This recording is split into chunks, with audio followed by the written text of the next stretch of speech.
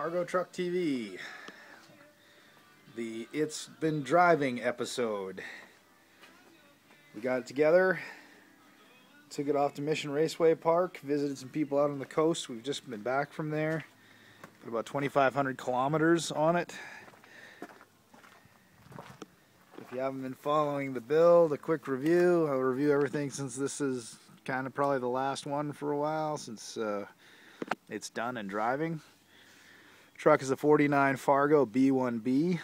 I've done some body modifications to it, subtle, try and sleeken it a little bit, widen the rear fenders, use some big truck fenders on the front, line them all up with the running boards. We've got our little slip tank here that we're using for fuel. Underneath we're running a B-body 8 3/4 Mopar on a 4-link suspension. 15 by 10 inch wheels. The centers are Ford V8 centers, kind of like the vintage look of them. They fit on the wheel nuts, so that was a plus for us as well, because there's no tabs on our front wheels. They're 17-inch Crown Victoria wheels, so the baby moons we were using on the rear wouldn't work on the front. In any case, if you're wondering about the lettering, Danforth cartage. Danforth cartage was my grandfather's company in Ontario.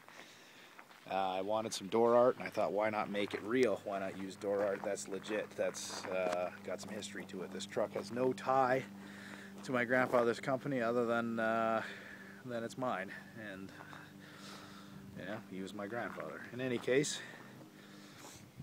the door art itself is actually legit. It's pictures taken from pictures of old trucks provided to me by my uncle.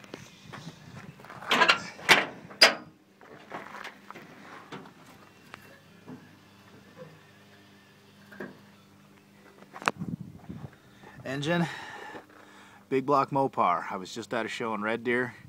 There was 2 trucks of this vintage, well, none quite this old. There was a 54 and a 56, both Dodges, neither one Fargos. Both had small block Chevys in them. I guess, you know, they must have lost the Camaros that the engines went with, but to each their own. Yeah, 26-inch Mopar radiator, big block Mopar, Demon carburetor. We drove out to the track. We raced her at an old event. It was a lot of fun. Old time drag event. Only vehicles older than 1970 were allowed in that. We drove this on our 68 Monaco out and had a heck of a good time.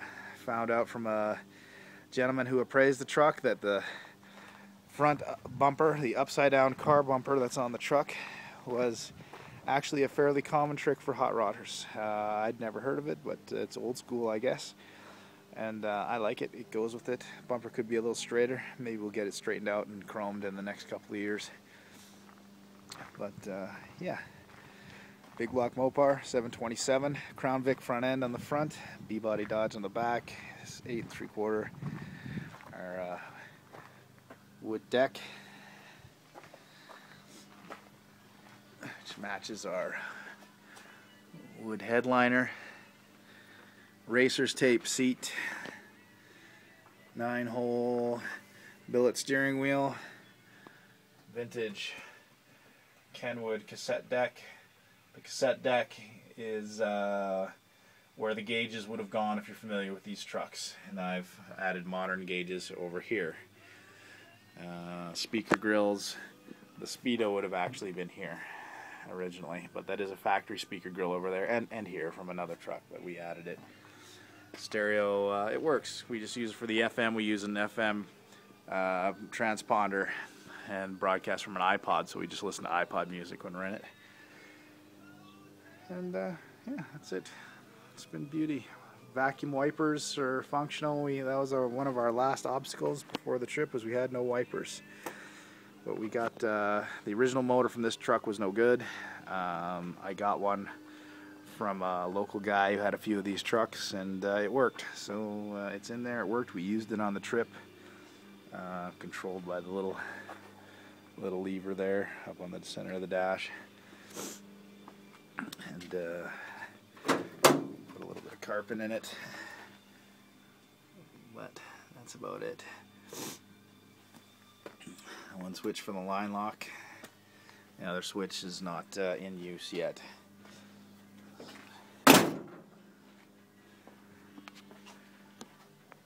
Special thanks to all who've taken an interest in the build, and to everybody who's helped out along the way, like Thor up at Phoenix Automotive, and well, anybody else who helped me.